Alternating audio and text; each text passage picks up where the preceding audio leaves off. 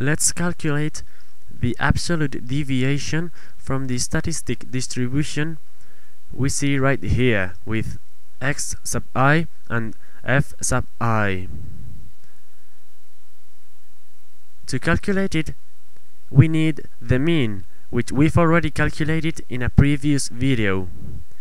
It is 2.55. The formula of the absolute deviation is equal to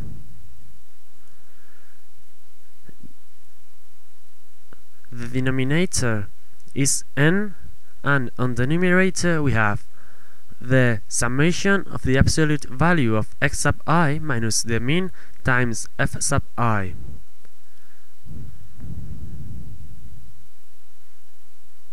N is 20. That's the denominator.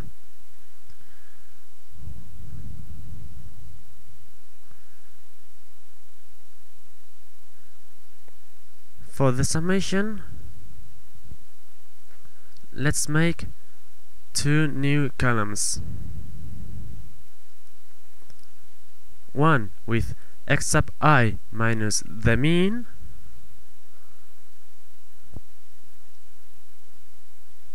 and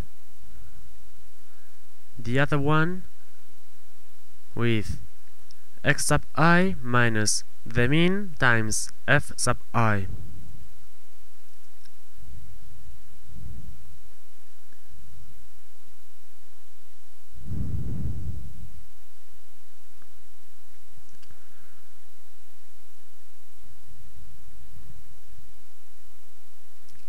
So, for the first value, 0 minus 2.55 in absolute value is 2.55. 1 minus 2.55 in absolute value, of course, 1.55. 2 minus 2.55 in absolute value is 0.55. 3 minus 2.55 is 0.45. For the next values, it is 1.45 and 2.4. What we do next is multiplying this column by f sub I. So 1 times 2.55 is 2.55. 4 times 1.55, 6.2.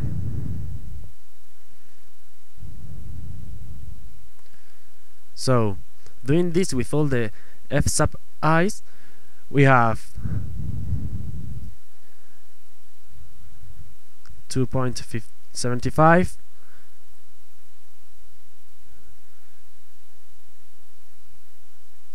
2.25, 4.35,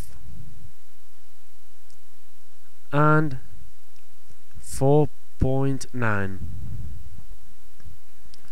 Now we add all of the results, the whole column, and it is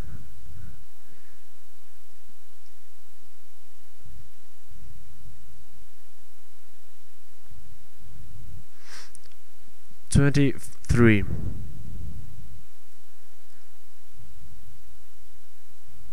So the numerator is 23 divided by 20 is 1.15.